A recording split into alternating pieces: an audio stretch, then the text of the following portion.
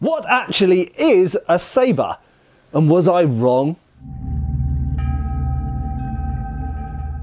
Hi folks, Matt Easton here, Schola Gladiatoria. Now, many years ago, I made a video where I ranted about the fact that people referred to straight swords, certain types of straight sword, as a sabre based on the design of the hilt. Now, rightly so, some of my non-British, shall we say, colleagues, particularly those functioning in other languages such as French, pointed out to me that I was maybe wrong. Now, before we delve into that and unpack it, let's just accept for a second, I think most people in the world would accept that what I'm holding here is, to 99.9% of people who know anything about swords, this is a sabre. There are certainly some swords which undeniably we can call a sabre. They've got a curved blade, they've got a single-edged blade, they've got a certain type of guard.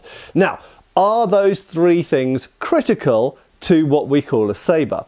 So first of all, let's look at the curvature of the blade, and that's the biggest topic here. I think most people would go, and I myself in the past have gone, it is not a sabre if it's straight. Well, is that really true?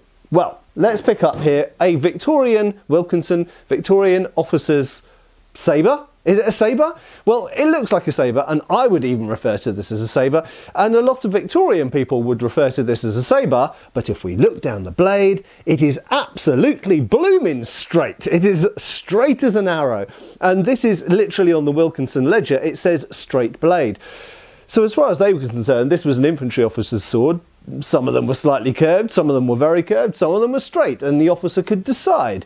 It didn't really make any difference to them as a manufacturer, and it didn't necessarily make any difference to what they called it. They just called it a curved blade. Sometimes they might perhaps use the word sabre for a curved blade, but they also referred to sabres as things with straight blades. And on that topic, what we've got here is a French infantry officer's sabre from pretty much the same period. Or is it a sabre? Look at that blade, absolutely blooming straight. And this is the cannula 1882 pattern blade that in fact had been around, particularly in use amongst North African army officers for some decades previously. But it is more of a dedicated thrusting blade. You can cut with these, and actually they cut quite nicely. They don't cut with an enormous amount of power because obviously they don't have the breadth to it. They don't have the curvature which can assist with cuts in certain ways. And again, other videos will deal with that, unpacking that particular statement. But nevertheless, this is a straight blade, and in French nomenclature, this would be referred to as a sabre, not only in terms of the object itself, but also in terms of the method of use. And we're going to come back to that towards the end of the video. But not just the French. Don't think I'm just talking about the French, also the Italians. So clearly there are several different words for sabre. So where's the etymology? Where does the word come from? Well, sabre, the ultimate roots of it are somewhat debated, but certainly we've got the word szabla in Polish, and we've got szabola in Italian, we've got sabre in French, and sabre is just a copy of the French word spelt exactly the same way. And then for some reason known only to the Americans themselves, they decided to change the spelling of it. Despite the fact they copied the French in most military things, they decided to change the spelling to sabre, a ER at the end, but said the same way and basically with its root in the French. Säbel in German. So basically all of these are the same word for similar weapons, and it does seem that at their earliest conception they usually referred to curved weapons, but already quite early on, and certainly by the 19th century, the word sabre was also applied to straight blades. So in France this would be referred to as a sabre. In Italy there are many straight models of sword that are referred to as sabre, and in fact if we look at fencing treatises they refer to broadsword and sabre. We'll come back to the broadsword term in a second. They refer to broadsword and sabre as interchangeable things. The method of use is the same, and even the object can be the same. So a 1796 light cavalry sabre, although it's broad and curved, can be referred to, amazingly, in period sources of the late 18th and early 19th century, as a broadsword or a sabre. So they weren't that bothered about it. The word broadsword, sabre were interchangeable. Funnily enough, similar if we go back to the 18th century and even the early 1700s, possibly even the 1600s actually, the late 1600s, the words broadsword and backsword and sometimes short sword were also interchangeable and synonymous. So if we go back to the Elizabethan era, the word short sword often actually meant a basket-hilted broadsword, and some of those were single-edged and referred to as a backsword, but by the 18th century, backsword was also referred to as a method of single-stick fencing applied to any of the basket-hilted swords. You can see how complicated this gets. So, in the 18th century in Britain, backsword can refer to a whole bunch of cut and thrust swords. In the 19th century in Britain, France, Spain, Italy, America, loads of countries, Germany, sabre can refer to a whole bunch of cut and thrust swords. In fact, they also have this term contrepoint in French, which means against point, or the opposite of a point fencing. So in other words, sabre fencing. Okay, so contrepoint in French essentially means sabre fencing. Okay, now, and as I mentioned, in British and English and other Anglo countries, sabre fencing could often refer to something with a straight blade. And in fact, of course, we shouldn't ignore the fact that in the modern Olympics and all the way back to 1906, and I think before that, most fencing sabres have straight blades, not curved blades. So if something with a straight blade can be a sabre, then what about this? What about this French cuirassier's palache? Why has this got its own word, palache? Well, I would argue that's because this is a distinct enough object. Anybody who picks up this straight-bladed infantry officer's sword, or this straight-bladed French infantry officer's sword, or this Indian cavalry sabre, they're roughly in the similar ballpark in terms of how they handle and how you use them. However, how this handles and how this is used, because it's got such a whopping great blade that is primarily designed for thrusting and you can hit someone really, really hard with, but it's not really designed for cutting, and it's a big, heavy sword. This is a distinctly different type of, specifically heavy cavalry object. So this does get its own name, palache, but you will find period sources which might refer to these as a sabre. And again, it's as straight as an arrow. And you will notice, just to divert for a second from the main topic, that this is very similar to the whole rapier topic. So is this a rapier? Is this a military rapier? Is this a side sword? Is this a broadsword? These are all interchangeable terms, and I often talk about these, the problems of terminology with medieval and Renaissance periods, but we also have the problem of terminology in the 21st century, and they had the problem in the 19th century as well. Now, when we come to something like this, again, it's a bit like the cuirassier's sword. This is what most people would call a spadroon, much loved of this channel, of course. Could we call this a sabre? Well, funnily enough, no, and there's a historical reason for why. So this is a Georgian era sword. It dates to about 1780s, possibly 1790s. Okay, so this is a sword from the period before sabres became really, really popular in Western Europe. Okay, so in France, England, Spain, Italy, at that point there were a lot of types of military broadsword and backsword and spadroon and small sword in use, but sabres weren't quite yet the massively popular swords that they were during the Napoleonic Wars, very topical at the moment with the Ridley Scott movie.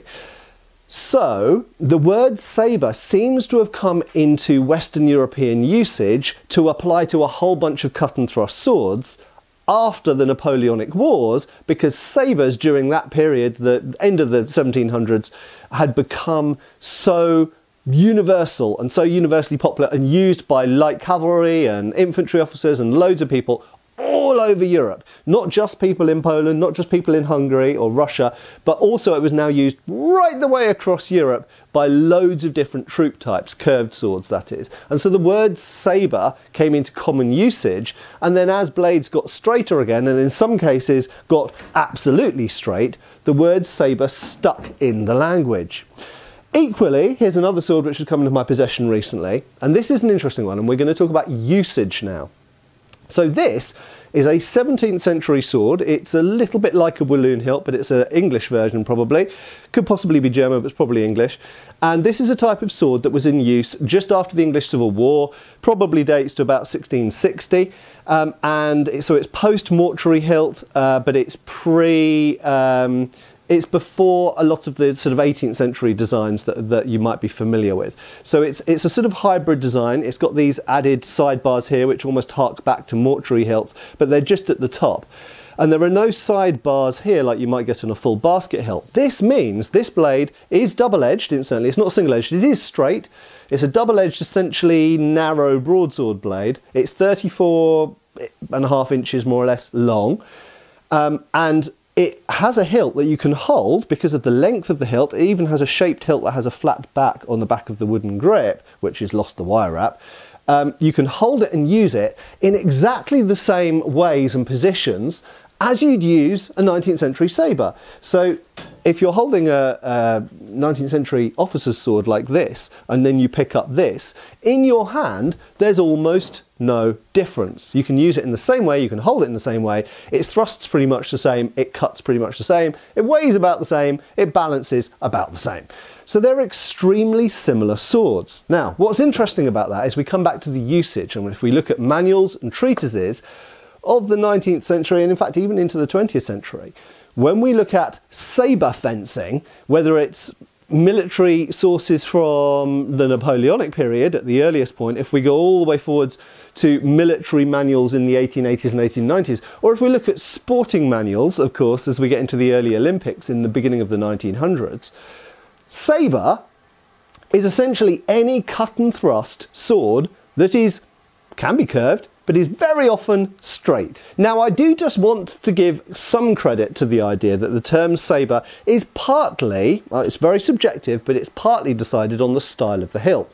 Because admittedly, some people would call this a sabre, completely justifiably.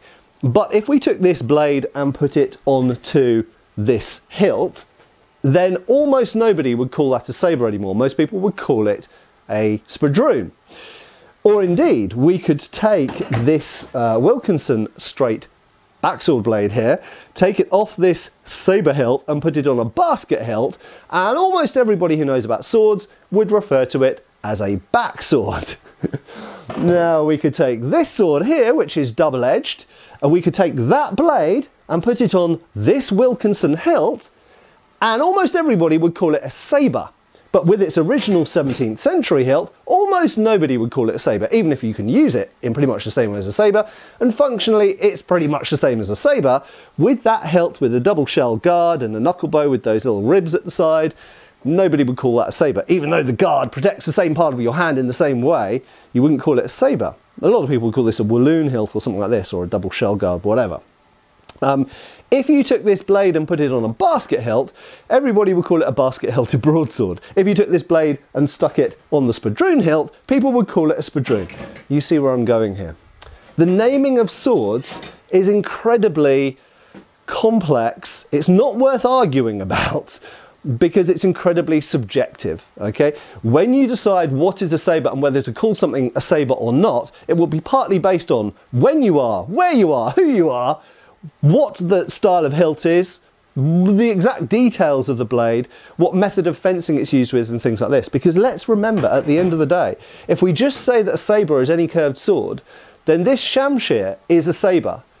But just about anybody who uses swords would refer to this only as a shamshir. Okay, because this is a particularly Persian, Indo-Persian design, and it's used in Indo-Persian systems. This would not be used like you would use a Victorian infantry officer's sabre, which is straight. So here we've got something that almost everybody would call a sabre, which is straight, and here we've got something which really most people shouldn't call a sabre, should call a shamshir, but it's curved. Now, some of you out there, particularly the French speakers out there, will be pointing out that the katana, so just grab one of those quickly, the katana is known in France as the sabre japonais. So it is the Japanese sabre. But why? Funnily enough, not all katana are curved. Some katana are straight, and as we've established, the French themselves often called straight swords sabres, including fencing versions. So why did they call this the sabre japonais? My belief is it's because in the context of thrusting swords, this is a cut and thrust sword. So I think for many people in the 19th century, when these were being called sabre japonais, which has come into modern French as well, it's because this is a cutting sword. So essentially it is a hangover. The word, for many people anyway, certainly for the French, the word sabre is a hangover word terminology from the 19th century to differentiate a cut and thrust sword from a thrusting sword. So épée in fencing just means sword. If we look in medieval sources, épée means any type of sword. But in fencing, an épée is specifically a thrusting sword, a straight thrusting sword. Whereas the sabre, the sabre, is a cut and thrust sword. Doesn't matter whether it's curved or straight. So there we go, a very mixed up, not black and white, many shades of grey answer to the question. What is or isn't a sabre? It's whatever you want to call a sabre. But there are some things which are more clearly sabres than others.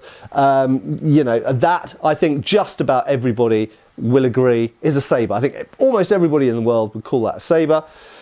I think very few people in the world would call that a sabre, even though functionally you can use it exactly like a sabre. And as for whether you agree to call something like this French 1882, or it's actually a North African version, it's a pre-1882, whether you want to call this a sabre or not, really depends on nuanced, subjective, personal life choices. Personally, I have actually changed, and this is why I would say, was I wrong? I wasn't wrong, but I've changed my stance on this. I would now, based on studying the 19th century sources in context that I have, I would now refer to this as a sabre, even though it's primarily a thrusting sword that is straight. I would call this a sabre because the French at the time did call this a sabre. I hope that's been thought-provoking. If you massively disagree, that's completely fine. You're allowed to do that here. Get posting in the comments down below if you can think of other examples. Are they a sabre? Are they not a sabre? Do you disagree? Which points do you disagree with? Other topics you'd like to see me tackle or re-tackle or correct from the past, or new things I've never tackled before, I hope I'll see you back on the channel really soon. I have been Matt Easton, and I will continue to be. Cheers, folks. Thanks for watching. We've got extra videos on Patreon. Please give our Facebook a like and subscribe if you haven't already. Cheers, folks.